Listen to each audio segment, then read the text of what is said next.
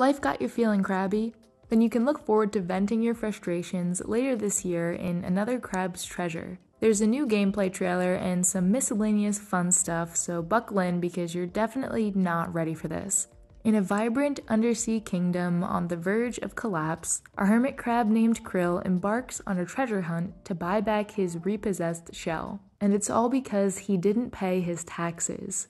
As of January 12th, Another Crab's Treasure is apparently like 75% done. This comes from a Steam update posted by the game's community manager.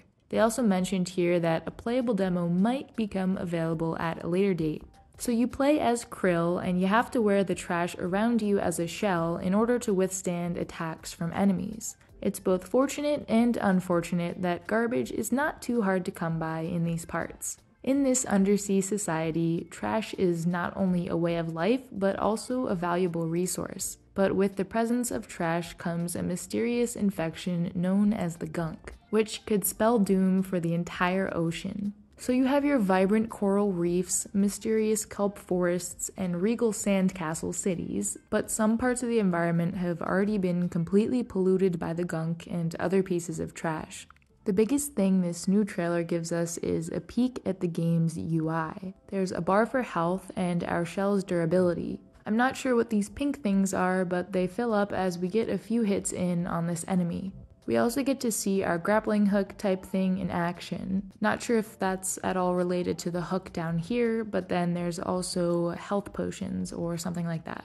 Overall, I really like the kind of cartoony look they went for, and especially the compass up in the corner. It's nice and simple with just a little skull icon to help point you to the next boss, but no unnecessary clutter.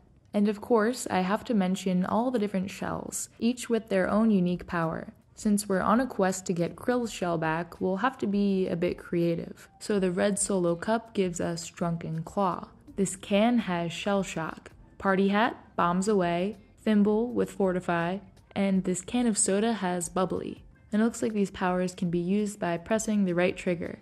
Other shells we've seen include this mug, this glowing one, bullet, and a bottle of pills. Aggro Crab even had a community shell idea contest back in December where anyone could submit an idea. These were the top 4 submissions, which the community then voted on. They ended up going with these 2, but we can all see which option actually won.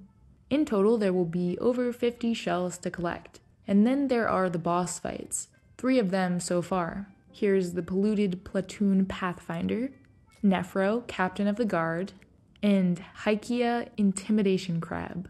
As Krill explores the ocean, he'll gain a variety of umami techniques, which are powerful attacks that he learned from the denizens of the sea.